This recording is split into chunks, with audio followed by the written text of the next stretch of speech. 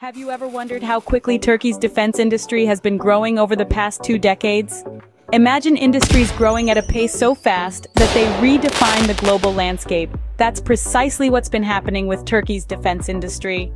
From being a minor player to becoming the 12th biggest arms exporter globally, Turkey's journey in the defense sector has been both fascinating and formidable. 2 decades ago, Turkish companies supplied a mere 20% of the army's military equipment. Today, that figure has quadrupled to an impressive 80%. This transformation is largely due to Turkey's strategic decision to indigenize its arms industry. And the results? They are nothing short of remarkable. From rifles to advanced armed drones, Turkey's defense products now have a global reputation. But that's not all. Turkey is on the cusp of producing fighter jets, tanks, and howitzers, promising an even brighter future. So, stay tuned as we dive deeper into the growth of this dynamic industry. Let's start with a glimpse of Turkey's global standing in the defense sector.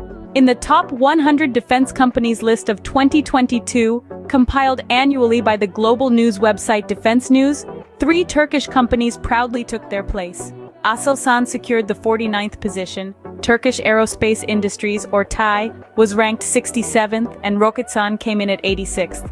Now you might be wondering, that's fewer than the 7 companies listed in 2020. True, but here's the interesting part. Despite fewer companies making the top 100 cut, Turkey's arms exports experienced a significant surge within a span of just 3 years. To put it in perspective, while defense exports were a substantial $2.28 billion in 2020, they soared to an impressive $4.3 billion in 2022. But that's not all. A report on international arms transfers in 2022, prepared by the Sweden-based SIPRI Institute, provides further insight into Turkey's growth in this sector. It reveals that Turkey's arms exports increased by a whopping 69% in the 4-year period from 2018 to 2022, compared to the previous 5-year span from 2013 to 2017. Furthermore, Turkey's global share in arms trade rose from 0.6% to 1.1% during 2018 to 2022. This substantial increase makes the country the 12th biggest arms exporter globally. And there's more good news. Turkey's imports dropped by a substantial 49% when the 2 periods are compared. So, what does all this mean? Well, as the sector grows in uncertain times globally, Turkish defense companies will inevitably see ups and downs in performance. Yet the industry's gradual growth seems almost inevitable. As we can see, Turkey's global presence in the defense industry is becoming increasingly significant.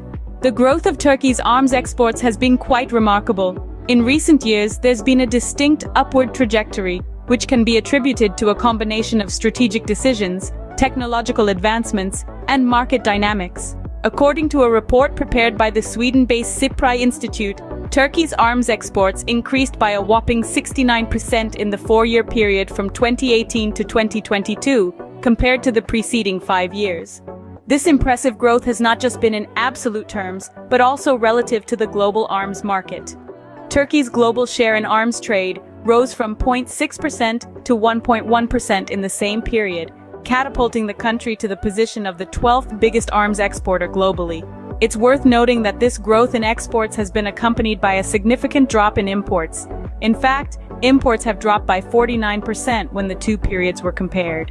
This is a clear indication of the growing self-reliance of the Turkish defense industry, which is successfully leveraging its capabilities to meet the needs of the domestic market, while also expanding its footprint in the global marketplace.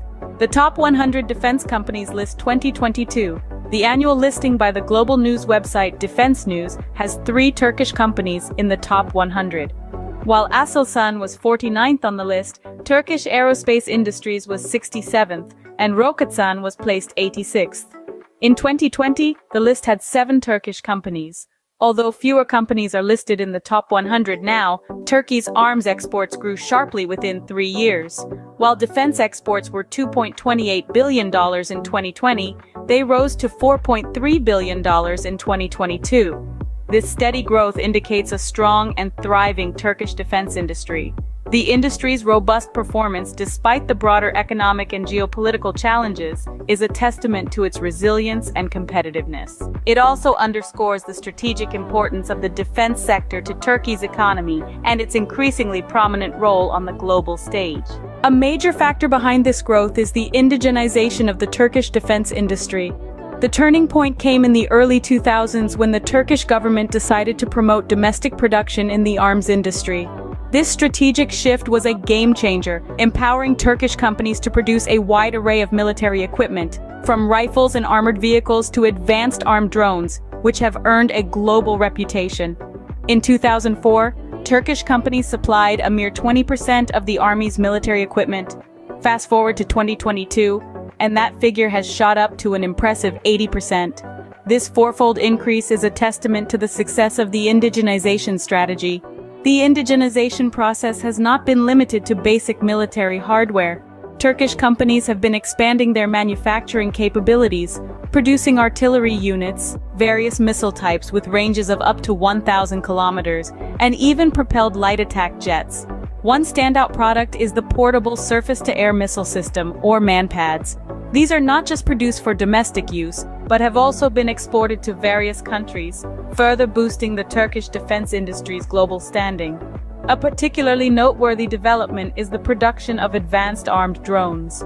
These unmanned aerial vehicles have been instrumental in modern warfare, and their production has significantly elevated Turkey's position in the global arms market. The indigenization strategy has also led to significant advancements in the aviation sector. Turkish Aerospace Industries, or TAI, has made headlines with its production of helicopters and light attack jets. But the story doesn't end here.